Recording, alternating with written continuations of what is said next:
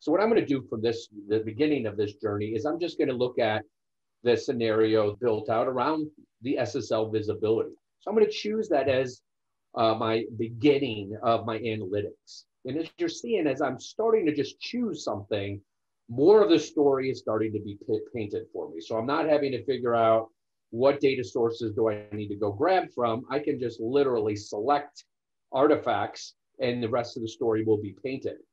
This is easily accomplishable with the Corelight and Devo because of the power of that UID.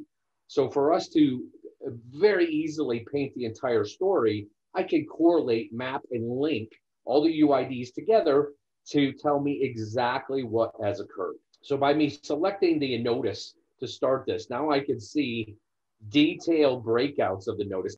So by selecting this, first and foremost, the Devo engine is already going out and obtaining a bunch of enrichment services, looking at where is this office location, right? Also what we're taking in by me selecting the notice, you can see the SSL comms, which is a category that Corelight generates. But as you can see, when I selected the source IP address from this data, not only are we populating the additional context, but you're seeing additional analytics coming from Zeek analysis, from the fingerprinting, right? So we're taking the JA3s and the JA3s, kind of the hashing algorithms that the system is generating, and being able to enrich that and validate, is that a known bad actor?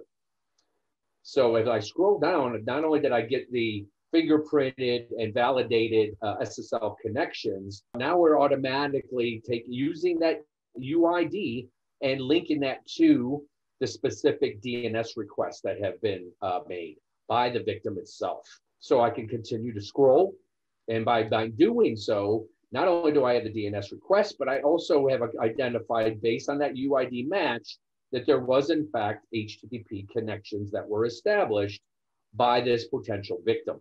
So that is a critical piece of this puzzle, right? Is let's continue to utilize the UID to find out what else has happened, not just by the initial conversations. So by me selecting the UID, now you can see in here, there was a file that was downloaded. Corelight identified and captured a file that was downloaded via the HTTP session.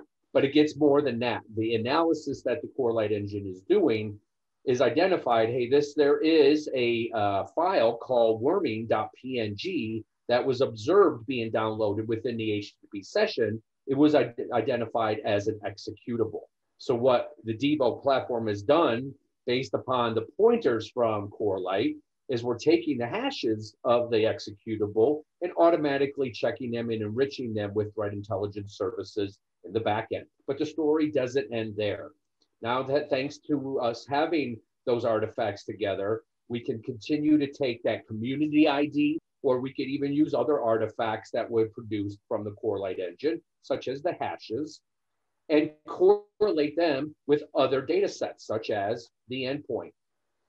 So as you can see, just by turning on the cameras, as I like to call them, on the wire, activating those Corelight sensors, giving me full visibility and detection capabilities, pumping that all real time into Devo to complete the story, validate the threat, and respond.